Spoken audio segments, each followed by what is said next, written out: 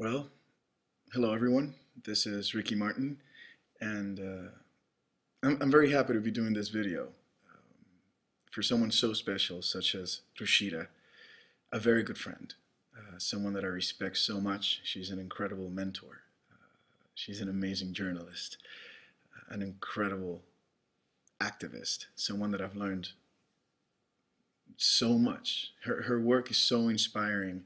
What she does in India, what she does around the world is we need to follow your steps, Ruchira. Everyone that is in this battle of love, fighting against human trafficking, fighting against the slavery of a new era, we need to learn from you.